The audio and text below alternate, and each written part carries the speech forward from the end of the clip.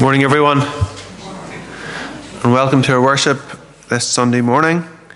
You're very welcome as we gather to praise the Lord together.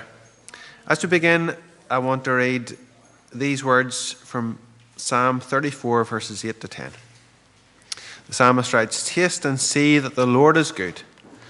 Blessed is the man who takes refuge in him. Fear the Lord, you his saints, for those who fear him lack nothing. The lions may grow weak and hungry, but those who seek the Lord lack no good thing." Let's stand and sing together. You're the word of God the Father.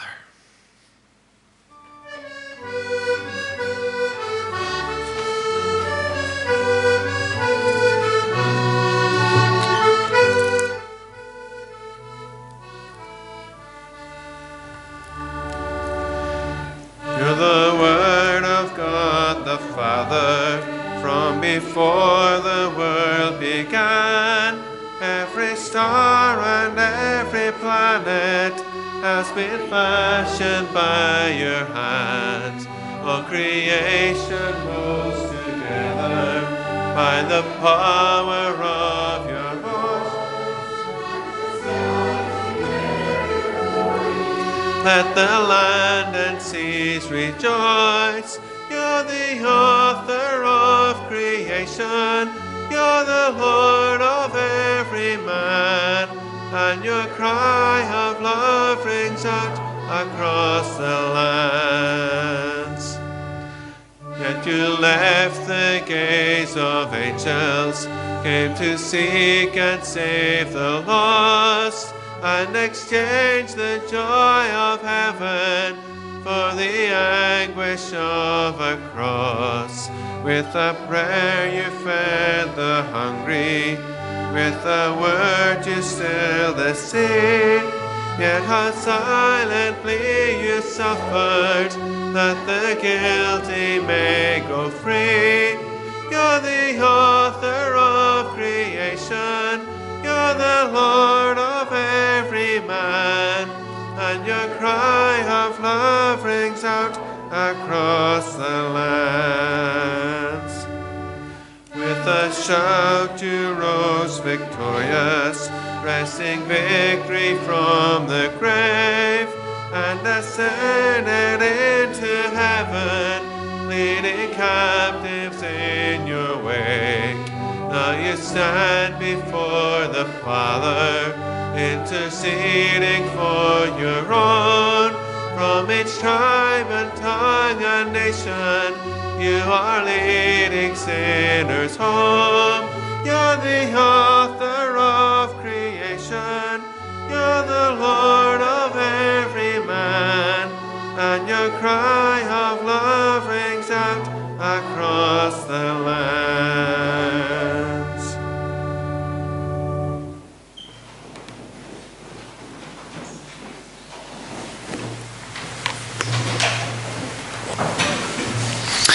Let's join together in prayer. Let's pray.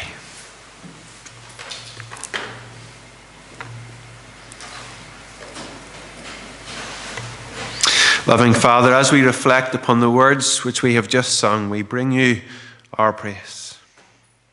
Praise for your Son, the Lord Jesus, the one who is the author of creation, the Lord of every man, the Word of God the Father. We praise you and approach you in his name, in the name of your Son, praising you for how you are the everlasting God, the creator of the ends of the earth, the God who is ever watchful and never sleeping. We praise you for your wisdom, your knowledge, and your understanding, for how all your ways are good and just, for how it is by your wisdom that this world was made, that it's by your wisdom and grace that salvation was accomplished. We praise you for how you are the God whose anger lasts a moment, but whose favour lasts a lifetime. The God who owns the cattle on 1,000 hills and the beast of every field. The God who knows the number of stars in the sky, the number of grains of sand and the number of hairs on our heads. for how you know us better than we know ourselves. Father, we praise you, for your ways are so much higher than our ways, and your thoughts so much higher than our thoughts. Yet, Lord, for all your infinite wisdom, knowledge, and understanding, you aren't the God who stands afar off, uncaring. You aren't the God who stands afar off with little concern for us, but you're a God with a tender heart towards us, a loving heart for us. You're the God who gives strength to the weary and increases the power of the weak. And for those who wait upon you, you renew our strength like the eagle. Father, we pray that we would know that renewing grace, that renewing strength today. That as we turn to you in Jesus' name, that you would turn our hearts to you. Forgive us for those ways in which we've turned our hearts away from you, those ways in which we've stumbled in our faith or failed to love you with our whole hearts, ways in which we've trusted our ways and not yours. Father, we thank you that in Jesus' name there is forgiveness. That in Jesus' name there's forgiveness because Christ came and died on the cross for all our sins, all those ways in which we would turn away from you. He came and died on the cross to turn us back to you, to bring us to you. And we come to you in Jesus' name asking that you would refresh us by your grace, that you would revive us by your Spirit, that you would transform us into the likeness of your Son, our Saviour, in whose name we pray. Amen. So this morning we continue our series in the book of Genesis, looking at the story of Abram. And so we turn there now to Genesis chapter 16, and we're going to read verses 1 to 16, the whole chapter. So Genesis 16, and you can find it on page 16 in the Pew Bibles. So Genesis 16. The story of Hagar and Ishmael.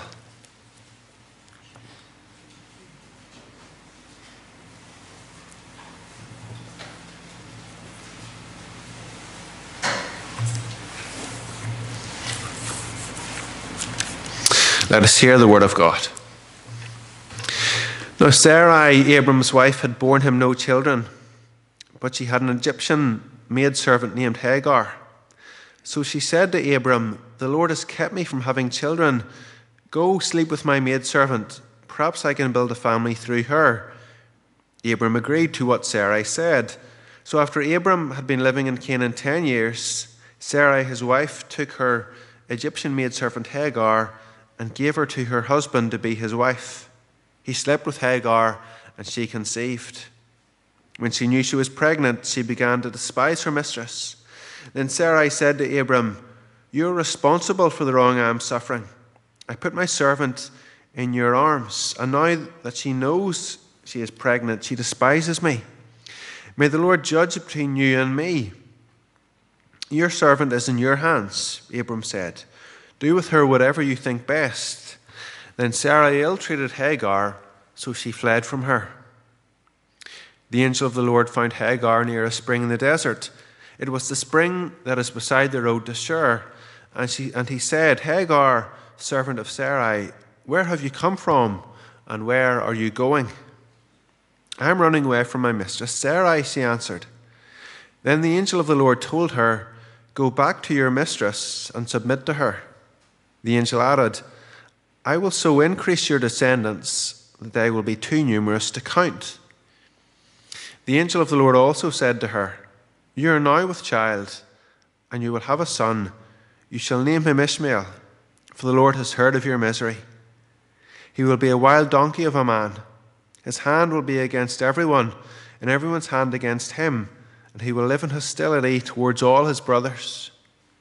She gave this name to the Lord who spoke to her, "You are the God who sees me." For she said, "I have now seen the one who sees me." That is why the well was called Beer Lahai Roi. It is still there between Kadesh and Bered. So Hagar bore Abram a son, and Abram gave the name Ishmael to the son she had borne. Abram was 86 years old when Hagar bore him Ishmael. Amen. We thank the Lord for this reading of his word. We're going to stand and sing together our hymn, Be Still, for the presence of the Lord, the Holy One, is here.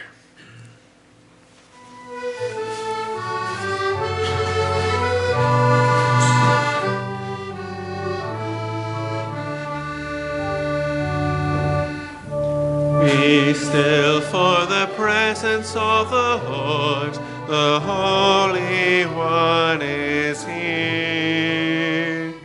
Come bow before him now with reverence and fear. In him no sin is found. We stand on holy ground. Be still for the presence of the Lord, the Holy One is here. Be still for the glory of the Lord is shining all around. He burns with holy fire, with splendor he is crowned. Awesome is the sight, our radiant King of light. Be still, for the glory of the Lord is shining all around. Be still, for the power of the Lord is moving in this place. He comes to cleanse and heal, to minister his grace. A work too hard for him, in faith receive from him. Be still, for the power of the Lord is moving in this place.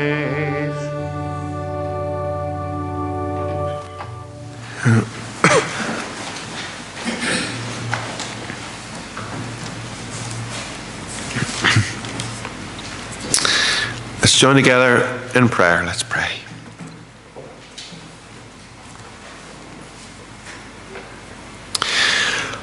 Loving and gracious Father, we pray that indeed you would come and minister your grace to our hearts now. That you would help us in faith to receive from you, to hear your voice. We pray that as we hear your word now, that it would help us, that by your Spirit it would not go in one ear and out the other, but rather you would help us to hear it with our ears, to receive it into our hearts, and then show it in our lives. That we would go from this place rejoicing in you and walking by faith in you, the one who is the Lord of all. For we pray in the Saviour Jesus' name. Amen.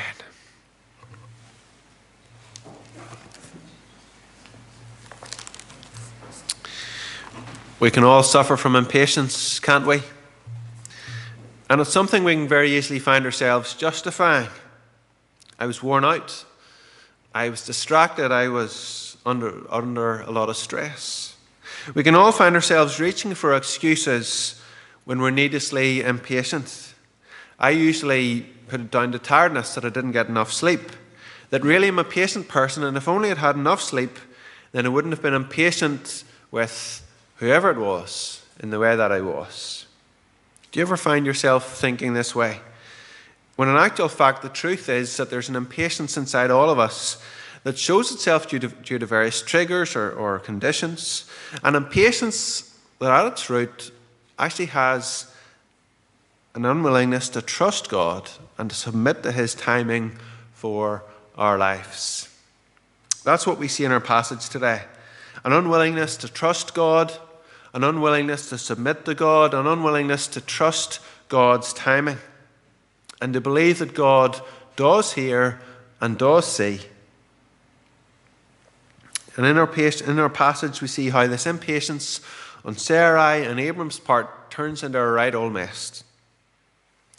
Over the past few weeks, we've seen some very clear demonstrations of Abram's faith. We've seen him and Sarai step out in faith when they left Ur of the Chaldeans to follow God's call. Then we saw him submit to God's providence as he allowed Lot to choose where Lot was going to live. We also saw faith as Abram then went into battle to rescue Lot. And then last week we saw in the midst of God's promise and God's covenant how we read that Abram trusted God. He believed God, that he lived by faith. That's Abram, this man of faith, the father of faith for all who believe. And along with Sarai, his wife, Abram is a real hero of faith. Now, of course, in the Bible, there's only one superhero with faith. That's the Lord Jesus himself. But there are heroes of faith. Someone remembered and acknowledged in Scripture for their faith, and Abram's one of them. Only the thing is, the Bible's very careful, you might even say painfully honest, to describe those people in all the truth. That we hear of their failures, not just their triumphs. Those times when they falter in their faith, when they stumble in their faith, when they make a right mess of things. Today's passage tells of one of those messes, one of those stumbles. And yet in the midst of it all, we see a God of grace who hears and sees. So that's what we see today. And a bit like last week, I want to look at the passage under two headings, really, two sections. Verses 1 to 6, we see the impatience of God's people. And then verses 7 to 16, we see how God finds, hears, and sees. So first of all, the impatience of God's people, and then the God who finds, hears, and sees.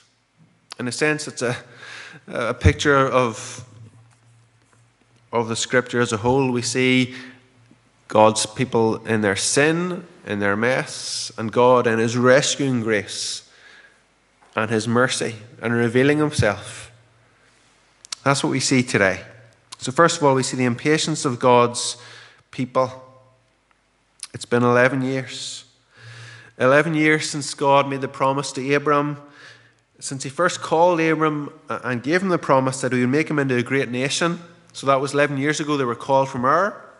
And then 10 years since they've been in Canaan. 10 years with that promise in their heads that God had said he would make them into a great nation. So that in that time the promise has been enlarged upon, renewed. We saw it last week, for example, where Abram was told that he would have an heir who would come from his own body, and that his offspring would be as numerous as the stars in the sky. So those promises have been made, and prayers have been offered in response to those promises. Yet the situation, as far as Sarai at least can see it, is the same. Sarai, Abram's wife, has borne him no children. Abram's now in his mid-80s. Sarai's not far behind.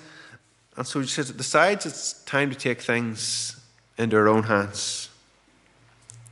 She's wondering, has God heard our prayers? Does God see our situation? Does he hear? Does he see? Well, either way, Sarai isn't hanging around any longer. But she's come up with a plan, and she brings it to Abram. This plan that he take a second wife, that he take Hagar the servant and build a family through her. Now, if you remember last week's story, we saw about the animals and them being cut in two and walking between the animals and so on, and it all sounded very foreign to us, very alien to us. Well, this week there's aspects of the story seem quite foreign to us as well, very alien. This idea of the polygamy, of taking a servant as a second wife, it seems crazy, especially in light of last week's assurance from Abram to God, or from God to Abram, that a son would come from his own body. Now, Sarah maybe thought, well, it didn't speak about me, so it must have been somebody else. So she comes up with this plan. Now, this plan was in line with the custom of the day to a certain extent, at least, because there's historical documents from Assyria from that time gave a provision that if a wife did not produce children for her husband within 2 years, that she herself could buy a slave woman, and that after that slave woman had given birth to a child, that the husband would sell her off to whoever or wherever he wished. The surrogate system of Abram's day all sounds quite brutal, but that's what could have happened, and that's what happens here as well. And we can see almost the sadness with which the writer recounts the whole story. Verse 1, we read Sarai, Abram's wife. In verse 3, we read that Sarai, his wife, took her Egyptian maidservant Hagar and gave her to her husband to be his wife. We know that Sarai is Abram's wife and that Abram's Sarai's husband. We don't need to be told those details. But the writer includes them here as a means of underlining the sadness of it all, as a means of underlining the pathos of the whole situation. This is a plan that Sarai comes up with. She runs it past Abram and they run with it. But you know, all the way through, well, they make a number of mistakes, but there's one particular mistake that at this point I want to highlight. And it's a mistake they made back in chapter 12. In chapter 12, that was when the famine came to Israel and they ran off to Egypt. And the mistake I said they made then was that they had what I call 2D thinking. They thought just at a horizontal, earthly thinking instead of the 3D looking up to God. Well, they do the same here as well. No mention of prayer, no mention of Abram sacrificing to God at any of the altars he'd built. No mention of looking to God and his will. Instead, they just work on, come up with this plan and run with it. They leave God out of their thinking, run out of patience, and come up with this own crazy plan. Now Hagar, of course, conceives, but from there it all goes horribly wrong. Hagar, we read, despises Sarai. Sarai blames Abram. Abram tries to wash his hands of the whole thing. And then it ends up with Sarai taking out her grief and frustration on Hagar. Abram and Sarai should have been a blessing to Hagar, you see. All peoples on earth will be blessed through you. That was what God had said in one of his promises to Abram. All peoples on earth will be blessed through you. So they should have been a blessing to Hagar. But on this occasion, far from being a blessing, they were the opposite of that. You know, God has blessed us as his people. That if we know Christ, we've been blessed in so many ways. So the question for us is, are we a blessing to others? We've been saved by grace to extend grace to others. Are we a blessing to others? Are we gracious to others? Do we reflect Christ to others and draw others to him? Or do we repel others in some way? Are we, as individuals or as a church, an open door to the gospel? Or are we an obstacle to others coming to the Lord? Abram and Sarai here should have been a blessing to Hagar. Their lives should have drawn and attracted her to the Lord. But instead, the way they're living just repels her. They shove her away, push her down, and so she runs. Their impatience was a sin that led to other sins. They don't look to God. They don't wait on him. They don't trust him. And so there's a whole sorry mess. But God steps into messes, doesn't he? God steps into messy situations. God in his grace turns messy situations around. And that's what we see him do here as he meets Hagar where she is. He finds her, he hears her, he sees her. Verses 7 to the end. Hagar goes on the run and she heads for home. And we read here that the angel finds her on the road to Shur. Now, whether Abram or Sarai had noticed she'd gone, we aren't told, but God had noticed.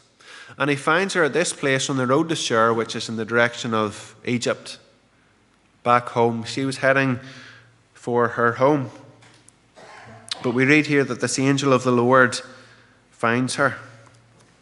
And 4 times we read of this angel of the Lord. And as verse 13 implies, it's the Lord himself in some physical form who meets with Hagar. The angel finds Hagar and calls her by name. He asks her where she's come from and where she's going. And when she tells him she's running away from her mistress Sarai, he immediately tells her to go back and submit to her. Now, why, we might ask, was she sent back? Why did the angel send her back to that house if she'd been mistreated? Why did he send her back to that place where she didn't feel at home? Well, it's because the angel knew, God knew, that the only place of blessing for her was under Abram and in his home. It wasn't in Egypt, but it was with God's people. So he tells her to go back, and then he tells her these wonderful words of blessing in verses 11 and 12. Words of prophecy that speak of a son, who will be called Ishmael. And then we're told the reason for the name. If you look in the footnotes, we're told Ishmael means God hears. God hears. Hagar is told, the Lord has heard of your misery. The Lord knows what you've gone through. He knows the affliction you've faced, the harsh treatment you've faced. God hears. He says, I know what's on your heart. And to further calm her fears, he tells her the kind of man that Ishmael will be and what lies ahead of him. Now, I don't imagine we would like to be called a wild donkey, but nonetheless, they were overall words of encouragement to Hagar, words that assure her that Ishmael wasn't going to be a servant like her, but he was going to be independent, albeit someone who would live a life of hostility towards others. But for Hagar, she's just thankful. Thankful that God has found her, that he's heard her cries, and that he's seen what she's going through. Look at verses 13 and 14 there, which are key verses, I think, for this passage. She gave this name to the Lord who spoke to her, you're the God who sees me. For she said, I have now seen the one who sees me. And that name of the well, Beer Lahai Roy, that means well of the living one who sees me. Hagar said, I've seen the one who sees me. God in his grace has revealed himself to Hagar. God in his grace has reached out to this servant, an Egyptian background, a pagan, yet someone who was loved by God, someone reached out to by God, and someone whom God chooses to reveal himself to. Someone who found out that God heard her and saw her. You see, Sarai and Abram weren't so sure anymore. They had grown impatient with God. They'd got to the point if they wondered if God was hearing their prayers, if God saw the sadness in their hearts. But we're reminded here that God does see. God does hear. God knows. And in his time and in his way, he chooses to act. Maybe you're in the position of wondering if God's hearing your prayers. Maybe in the position of wondering whether God sees what you're going through. Maybe wondering, does God see the sadness in my heart? Maybe you have a child you've been praying for, a grown child who's brought up in the faith, taught the faith, loved in the faith, and yet shows no evidence of faith or no sign of the Holy Spirit at work in them. And you're wondering, does God hear my prayers for that child? Or maybe you've been suffering from some physical condition, maybe a constant condition or something that recurs from time to time, and you've been praying about it and praying about it. You've tried all the medications, but nothing seems to work. And you're wondering, does God see? Or maybe you've been suffering at the hands of someone else, maybe at work or school or wherever, maybe at home, and you wonder, God, do you see what I'm going through? Have you heard my prayers? And I think what we see here in the sympathy with which the Bible tells this story is an assurance that God does see, that God does hear, that God does care. If we were to move a book further on in our Bibles, we'd come to the story of the Exodus, and we see at the start the children of Israel enslaved in Egypt. And we read there how they groaned in their slavery and cried out to God. and that their cry in their slavery went up to God, and that God heard their groaning and remembered his covenant with Abraham, with Isaac, with Jacob, and that he looked on the Israelites and was concerned about them. But his concern didn't end there. But before long, and in his time, he chose to act, and he acted by freeing the Israelites from their slavery. God hears, God sees. But what then of Hagar, Sarai, and Abram? Well, Hagar obeys God's word and goes back to Sarai and Abram. Ishmael is born, and Abram takes him as his own. Ishmael, God hears. What of Sarai? Well, she will need to wait a bit longer. Another 5 chapters till Isaac is born. And maybe in the midst of all this, though, she'll have learned something of how God does hear, God does see.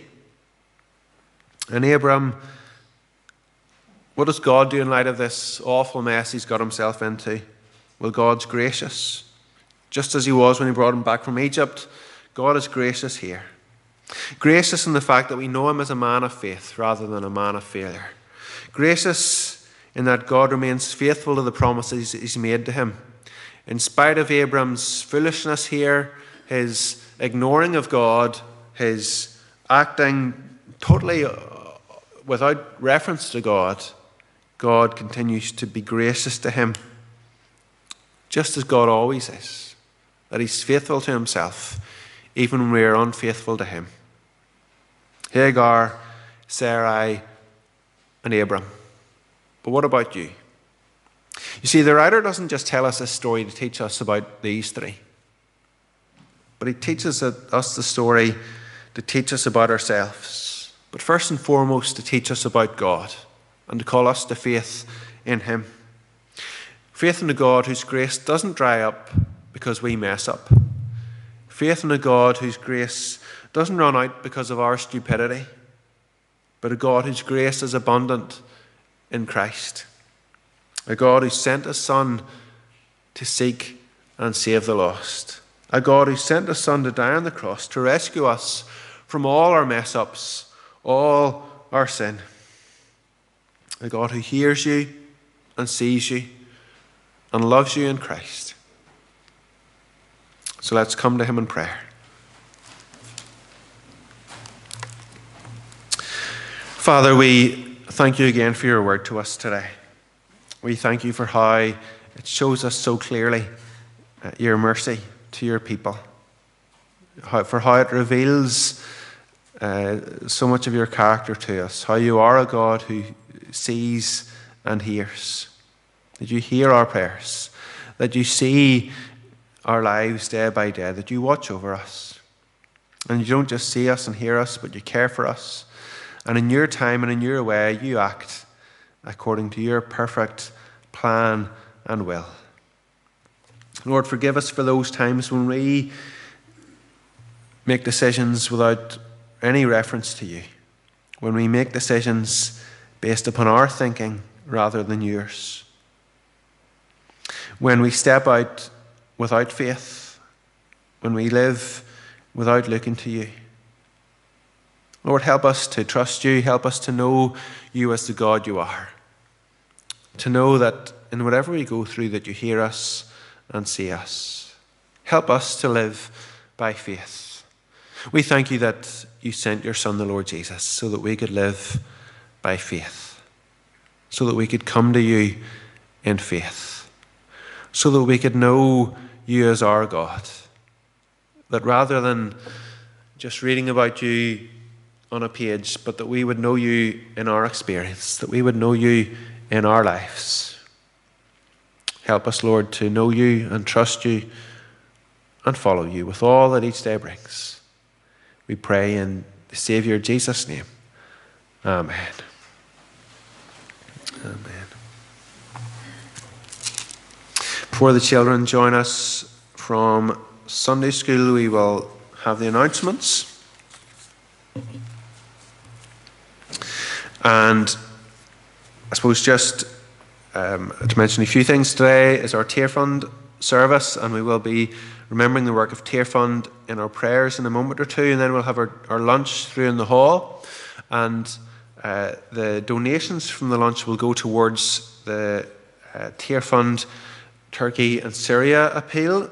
As mentioned last week, the moderator had sent out a letter saying that he wasn't going to set up a moderator's appeal as such, but encouraged us to give towards the earthquake appeal in various ways, one of which is through supporting Tear Fund, which we will do. So please do join us for lunch. Please do stay if you can. And in their absence, we pass on our thanks to those ladies who are through preparing that now. And we'll be serving it, and all who will be serving it and playing their part in a wee while. Then next week, next Sunday, we have a morning service or midday service and an evening service. So one will be preaching at our 12 o'clock service, and then I'll be preaching at our evening service, which is in the hall at 7, and we'll be looking at Genesis 17. So that's our 2 services next Sunday. Then there's no midweek this week, but you're very much encouraged to go along to Cookstown Bible Week if you can. The times of it were on the announcement sheet, so it's 8 o'clock most nights, put it like that. I think 8:15 tonight maybe, and 7:45 on Wednesday, and you're encouraged to go along to that. Then there's a committee meeting on Thursday, 8:30 in the meeting room. And then for those who've put their names down for 10-pin bowling on Saturday, I'll send out a message for that in the early part of the week with further details about that. But I think they're all the announcements for this week, and we join now in our prayers for others. So let's pray.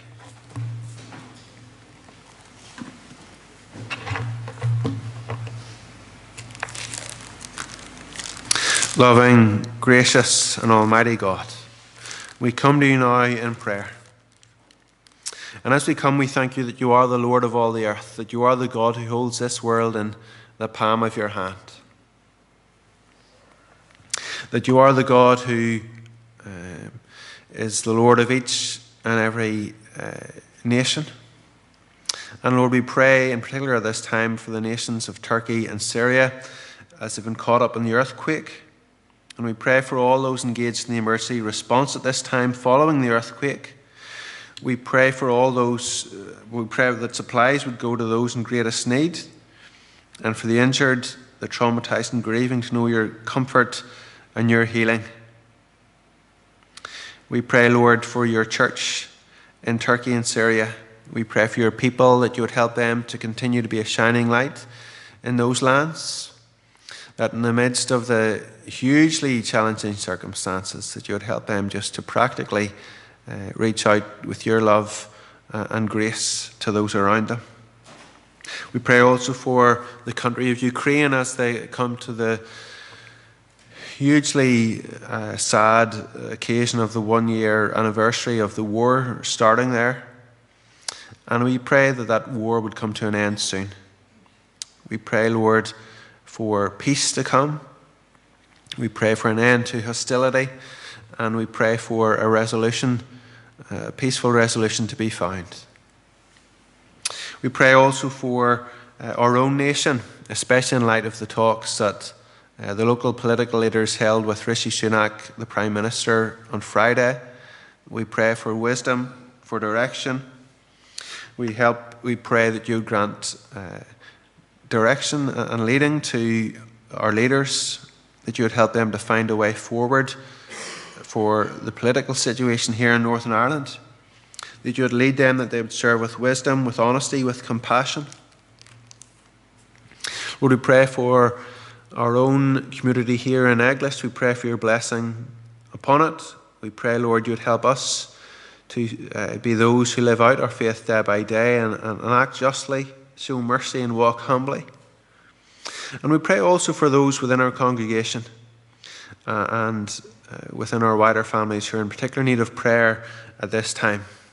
We pray for those who are unwell, for those who are going through treatment, for those who are grieving, for those who are finding life difficult. And in the silence, we take a moment to bring to you those who are on our hearts.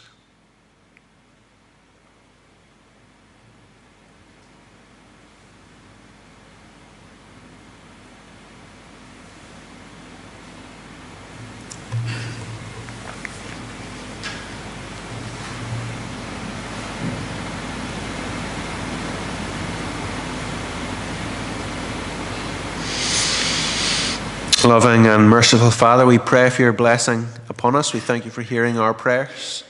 And we pray for your hand upon us as a congregation, that we would see your encouragement, that we would see ever-growing signs of your Spirit at work amongst us, that would bring much glory to the name of Jesus in this place. For it's in his name we pray. Amen.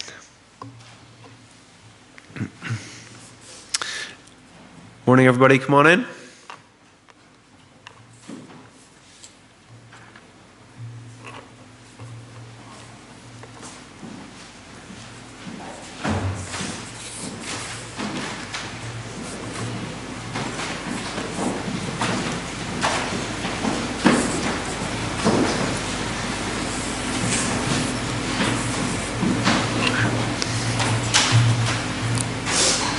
So we're going to stand and sing together our hymn, He's Got the Whole World in His Hands.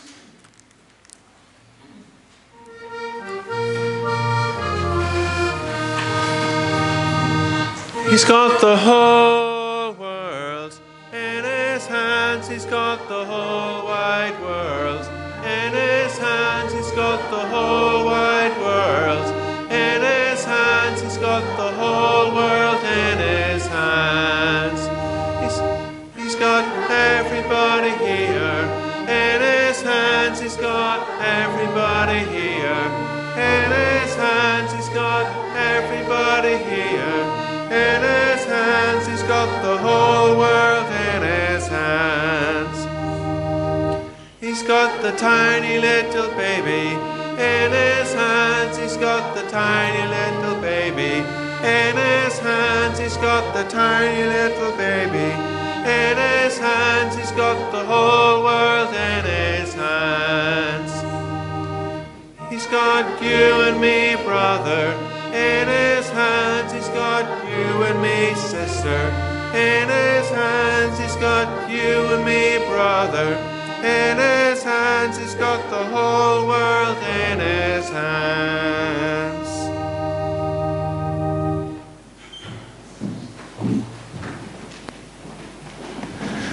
Hi everybody, good to see you.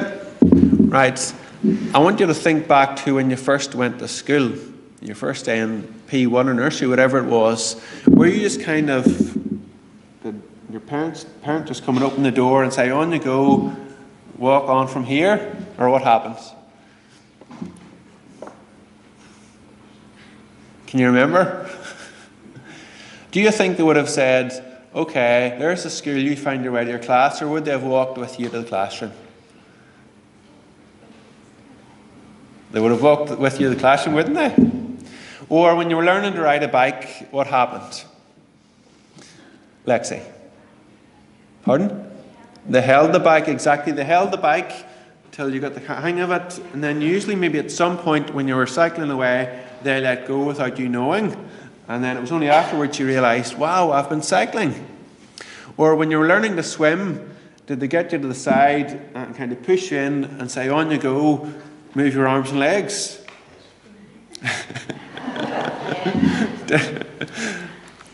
Did anybody get pushed in like that? Or what happened to other people? Darcy? They gave you a float, or maybe held you and said, okay, maybe depends what size you were, maybe held you and said, okay, you move your arms and legs, and then when you're moving your arms and legs well enough, you probably went to lessons, but if not, you maybe held, and then eventually, when you're moving your legs and arms well enough, that they let go, and you thought, oh wow, I can hold myself up here with my arms and legs. So somebody was with you who helped you, somebody was with you who knew the way, who knew what to do, and was able to help you. Now, in the past few weeks, we've been looking at the story of Abram in church. And Abram was somebody, if you remember, was called by God to go from a place that he didn't know to another place. God helped him. But to help us think about this, I've brought a blindfold with me. And I'm going to need somebody to help me. Now, what we can do, either I can blindfold you and help you, or you can blindfold me. What would you like to do? Mike, his hand up first. Blindfold you, okay? On you come. So what we're going to do,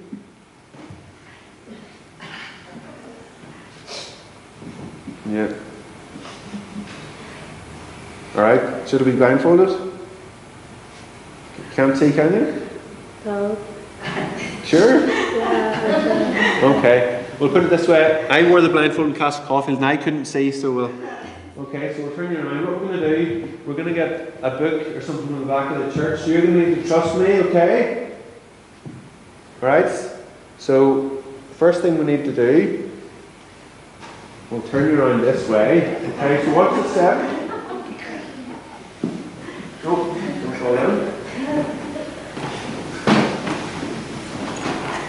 Okay, and let's see. We'll go in here. So, just click my arms, you can go in. Put out your right hands. Down, down, down, down, down. Back. There, can you read the Bible? Good. Ready to come around again. This was pretty quick, yeah. Okay.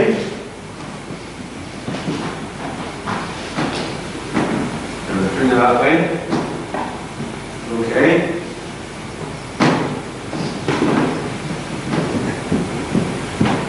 Okay, step up. Okay.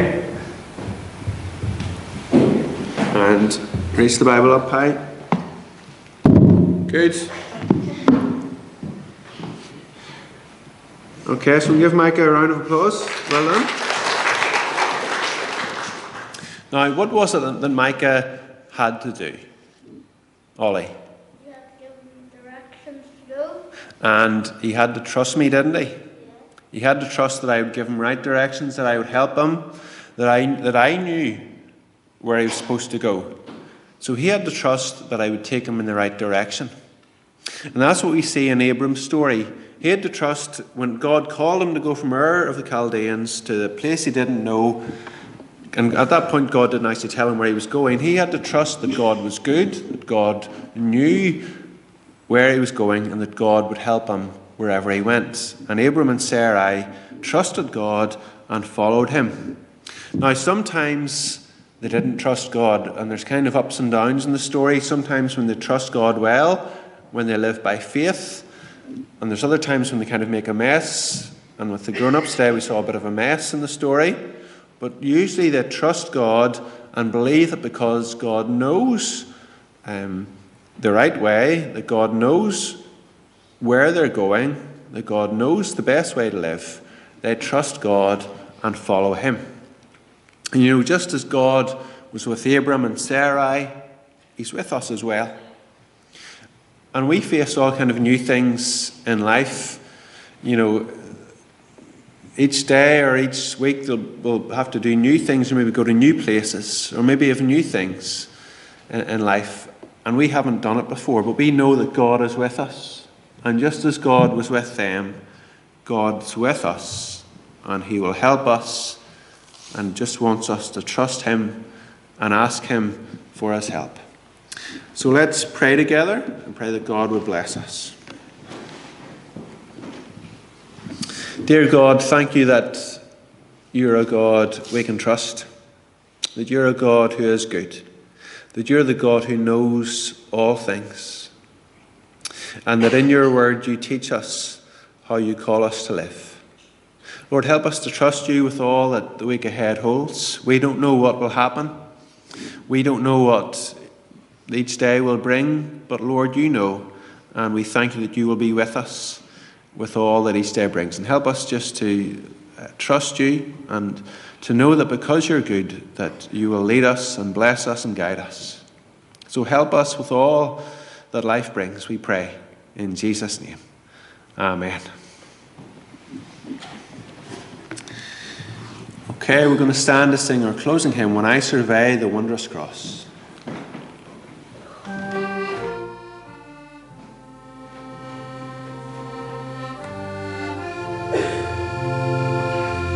When I survey the wondrous cross on which the Prince of Glory died, my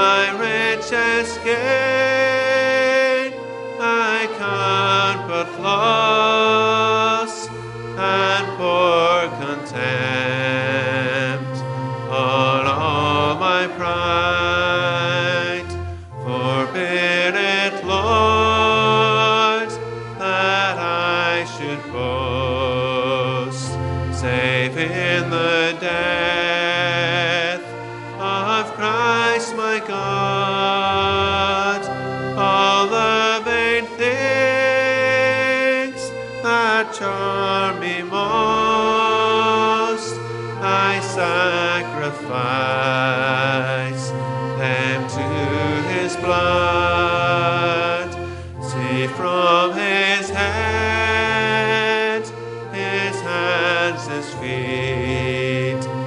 Sorrow and love flow mingled down. Did e'er such love and sorrow meet, or thorns compose so rich a crown, where the whole realm of nature mine, that were an offering far too small, love so amazing, so divine, demands my soul, my life, my all.